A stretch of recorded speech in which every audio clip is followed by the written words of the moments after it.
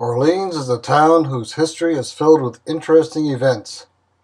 In this presentation, we will attempt to provide you with a brief history of Orleans and a look at Orleans today. Orleans is the largest commercial center on the Lower Cape with a population of nearly 6,000 people year-round, according to the 2010 census. Orleans was part of a Greater Eastham until 1797, so Eastham history and Orleans history are tied together. As shown, Greater Eastham covered a very large area of the Lower Cape. We have grouped the subjects in this presentation in categories. For example, we will cover events with the seacoast as a separate subject, even though chronologically many of the events overlap with events with the railroad. Before Europeans settled the region, the Nauset Indians inhabited the area. The Nauset Indians lived in the area on Cape Cod east of the Bass River, which is near to Exit 9 on the Mid-Cape Highway. They spoke a dialect of the Algonquin tribes. There was a large village located around Nauset Harbor at the time. The first explorer to visit the Nauset area was the English explorer Bartholomew Gosnold in 1602. He gave the area the name Cape Cod because of the plentiful supply of those fish. Samuel de Champlain in 1605 was the first to spend any amount of time in the area. He spent 4 days around Nauset Harbor.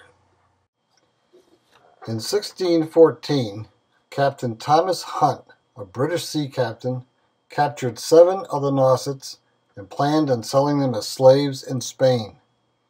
Out of this capture comes an interesting story of an Indian named Squanto. Squanto was shipped to Spain, where he was freed by a group of monks. He later went to England and lived there 2 years. In 1619, he had the opportunity to travel back to his native lands with another English explorer. In 1621, on hearing of the Pilgrim settlement at Plymouth, he meets with them. He is a great help to the Pilgrims with their crops and aiding them in making friends with some of the other tribes. The Pilgrims first came to this land in 1620. On November 9th of that year, they sighted land. They planned on reaching a settlement site near the Hudson River, so they turned south. They encountered dangerous shoals lying just a few feet under the surface. They were forced to turn north and finally anchored in Provincetown Harbor on November 11, 1620. From Provincetown, they set out in a small boat to explore the area. On December 8th, they had a small fight with the Nauset Indians at a beach now called First Encounter Beach in Eastham. The Nausets had not forgotten the abduction of some of their tribe 6 years before. Before this, the Pilgrims had taken a supply of corn, including seed corn they found at Cornhill and Truro, which also got the Nausets angry. On December 16, 1620, the Pilgrims sailed to Plymouth and settled there. Now we will discuss the early settlers. Some of the Pilgrims had become dissatisfied with Plymouth. They had been granted only small parcels of land. The land itself was not rich enough for raising crops. Over the years, the Pilgrims had been trading with the Nausets for corn and other food and were aware of how rich the land in the area was. In 1643, the church authorized an exploration party to go to the Nauset area and determine if some of them should move there. The next year, 7 families, consisting of 49 people, moved to the area. They called the town Nauset, and as can be seen, there were various ways it was spelled. Nauset was the 4th town to be settled on the Cape, but it was the only one that was settled by people from Plymouth. The others were settled by people from Scituate, Saugus, and the Bay Colony. Nauset was only the 10th town to be settled in the Plymouth colony. As you look at the list of families that were the original settlers, you will recognize many names that are still around today, either in families or places. Let us look at some of the history of the region. Typically, early settlers to this continent named their new towns after towns in England to remind them and their descendants where they came from, and so Nauset was renamed to Eastham in 1651. Originally, Eastham included Harwich, Brewster, Orleans, Wellfleet, Truro, a small part of Chatham, and of course, Eastham. Eastham was responsible for the collection of taxes, enforcement of laws, and representation to the colonial government. This was to continue until such a time the individual towns could support a meeting house and a minister. As the towns grew and were able to assume the responsibilities of a town, they separated from Eastham. The first to separate was Harwich in 1694. Harwich included Brewster, which became its own town in 1803, over 100 years later. In 1709, Truro established its own town, and in 1763, Wellfleet did the same. The small portion of Chatham that was Eastham became part of Chatham when it was incorporated in 1712. The final separation came in 1797 with the establishing of Orleans, Massachusetts. The naming of the town of Orleans is an interesting story. As the town was formed soon after the Revolutionary War, the anti-British sentiment was quite high, while the pro-French sentiment was quite strong. The people remembered the aid that France gave during and after the war. Isaac Snow had escaped from a British prison and spent time in France waiting to return to America. He became familiar with the name of a popular nobleman, Louis Philippe Joseph Duc d'Orléans, who later died in the Revolution. At the time the town was being formed, the Duke's oldest son came to America after being banished from France. The publicity and Isaac's memory helped to name the town of Orleans. There are some interesting events in Orleans history. The following events are certainly not all the events in Orleans history, but we selected the ones we found very interesting. During the War of 1812, the British had warships off the coast of Orleans. One of them ran aground, and in trying to free the ship, the sailors threw material overboard to lighten the load with the intent of retrieving it once the ship became afloat. Some residents of Orleans retrieved some of the material and destroyed the rest. On December 19, 1814, the British landed troops with the intent of punishing the town by destroying property, including the all-important salt works. A large force of Orleans militia, aided by militia from Brewster and Eastham, forced the British to abandon their plans of destruction. During the First World War, the American general in France, General Pershing, communicated with the U.S. command in Washington, D.C. through the marine telegraph from France to Orleans. On July 21, 1918, a German submarine sank 4 barges off the coast of Orleans in an attempt to break the cable. The attack did not disrupt service. The original road that wound down the Cape to Orleans and extended into Route 6 across the country had been called the King's Highway on the Cape. There had always been a great resentment by residents of the Cape. The signs designating the King's Highway were always disappearing. Finally, in 1937, the name was changed to the Grand Army of the Republic, named after the Union Army in the Civil War. The railroad played an important part in the region's history. In 1848, the railroad came to Cape Cod. It ran from Middleborough, Massachusetts to Sandwich. 6 years later, in 1854, the railroad was completed to Yarmouth. From Yarmouth, it continued its way down the Cape and reached Orleans in 1865. In 1870, it was extended to Wellfleet. Finally, it was completed in 1872 to Provincetown and in 1887 to Chatham. For over 50 years, it served the Cape, providing passenger and freight service. It began to decline in 1920. The decline was hastened by the construction of 2 automobile bridges over the canal, which allowed cars to get to the Cape. Passenger rail service to the Outer Cape was halted in 1937, followed by freight some 25 years later. The buildings and rails which had deteriorated were gradually removed. In 1978, the portion of the railroad east of Dennis became the Cape Cod Rail Trail for bicycles. We will look at a few of the public services that developed in Orleans. Orleans was connected to other towns on the Cape by old Indian trails which had been widened by the early settlers. In 1720, the first highway was constructed. It ran from Harwich to Truro through Orleans.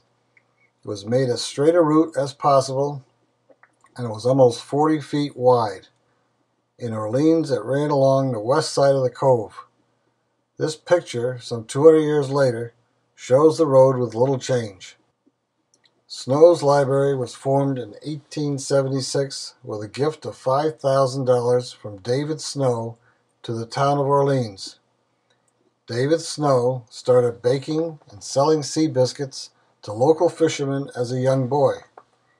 He eventually dominated the salt fish trade of New England and became involved in shipbuilding, real estate, and finance in Boston.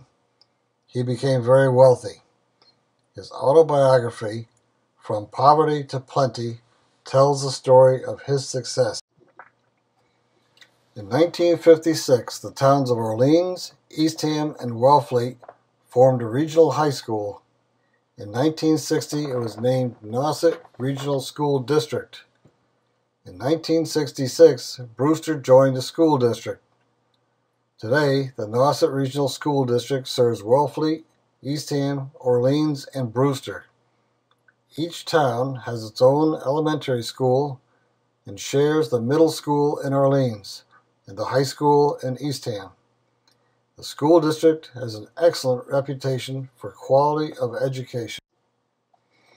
The first settlers came to Orleans because of its rich soil. For years, the main industry was agriculture. After many years of overuse and misuse, the land deteriorated and agriculture declined. However, it resurged with new crops. Cranberry harvesting was big for over a century, and asparagus was a main crop in the 1920s and 30s. The early settlers also engaged in shipbuilding, which provided employment and income to the community. Unfortunately, the land was stripped of its trees to build the ships. This was one of the causes of the deterioration of the land for agriculture. This photo is a good example of the barrenness of the land. Many of the occupants turned to the sea for a living by fishing and whaling. Whales were plentiful in the bay and required only small boats. The large whales disappeared in the bay, and people had to find other ways to make a living. The Mayo Duck Farm was a major duck producer in New England from 1895 to 1968. The farm earned the unofficial title of Duck King of New England in 1942. With approximately 100 duck houses and 840 ducks, it produced over 50,000 ducks per year. In 1942, it added 17,000 broilers and 5,000 capons. These were sold all over New England. The process of making salt from seawater by evaporation developed in the area in the early 1800s. The salt industry was very important in Orleans. The seawater was pumped into the vats through the use of wind pumps, after which it moved to the next vat by gravity. This illustration shows the process. The wind pumps moved the water up to the first vat. In the first vat, the sun evaporated most of the water, and the liquid became more dense or saltier. Then it was moved to the next vat, where the evaporation continued and some impurities crystallized out. The final stage was the crystallization of the salt. The sun and wind did the work. 250 gallons of seawater yielded about 1 bushel of salt, approximately 8 gallons.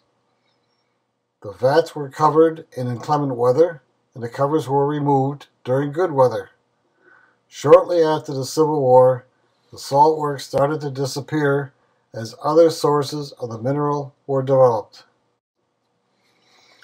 Orleans' history is deeply involved with the seacoast. It would have been difficult to ignore the sea with the Atlantic Ocean on the east side and the bay on the west side. Shipwrecks were part of Orleans' life. The first recorded shipwreck was in 1626, just 6 years after the Pilgrims came to America. As sea traffic increased, so did the number of ships that were caught on the sandbars and outer beach. Several lighthouses were built in the neighboring towns to help guide ships. There were no lighthouses built in Orleans itself. In 1879, the French cable company landed a telegraph line on Nauset Light Beach in North Eastham. The line came from France via an island off the coast of Newfoundland. A station was built to house the equipment, but the operators and their families wanted the benefits of a larger town. In 1891, the operation was moved to Orleans, and a new station was built to house the equipment. In 1898, a direct line from France to Orleans was laid in the ocean to the Orleans station. The station closed in 1959, and the building is now a museum. Today, Orleans is still strongly associated with the sea, with its fine beaches, harbor, and fishing. Some items in history are particularly interesting due to their uniqueness, or at least strangeness. One of these is the story of Governor Prince. In 1657, he was elected again to the office of Governor of the Plymouth Colony, and for 8 years he governed the entire colony from Orleans. When you consider the slow transportation and communication of the day and the large size of the colony, it was quite a remarkable accomplishment. In 1654, the area was overrun with wolves. A bounty was paid for the body of any dead wolf, and within 2 years, 8 were eliminated. Compare that to these times when wolves are an endangered species. Also that year, blackbirds and crows were getting into crops and eating or destroying them.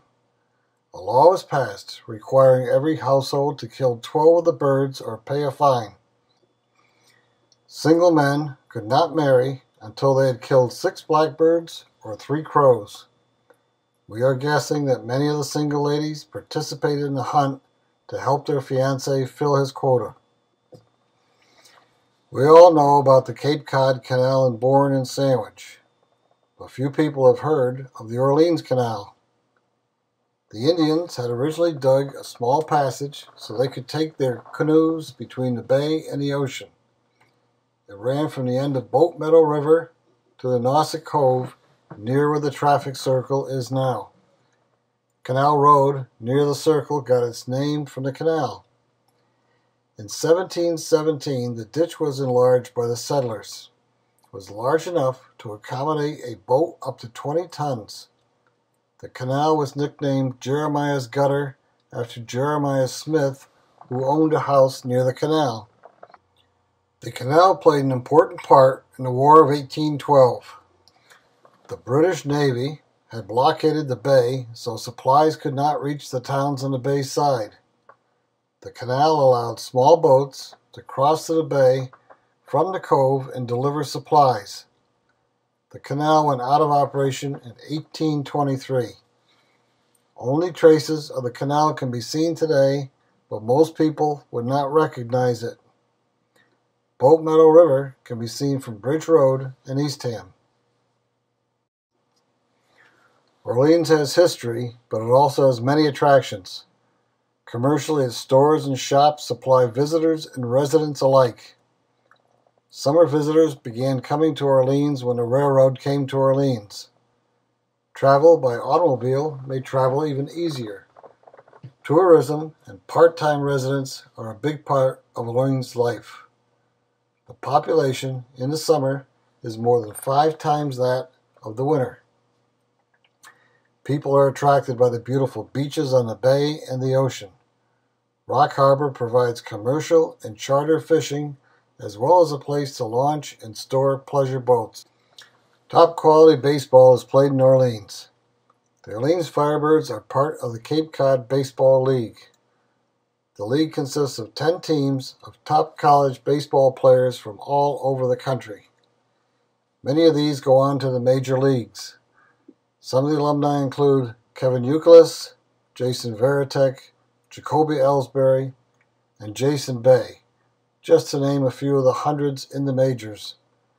The league also has youth clinics during the season, and they are very popular. The games are fun to watch, great baseball, and an opportunity to see tomorrow's players today. Orleans has many historical sites to visit. The Coast Guard boat CG 36500 is famous for the rescue of 32 men from a sinking tanker Pendleton on February 18, 1952. A crew of 4 braved 70-knot winds and 60-foot seas to rescue the crew of the tanker. Later the ship deteriorated after it was decommissioned in 1968. It was purchased by the Orleans Historical Society in 1981. Restoration to its original condition was completed in 2009. It is now on display at Rock Harbor during the summer months. The Jonathan Young Windmill was built in the early 1700s in South Orleans. It was restored by the Historical Society and donated to the town in 1990. It now stands in Town Cove Park near the Orleans Inn. The French cable station was once the termination point of a direct telegraph cable from France to Orleans.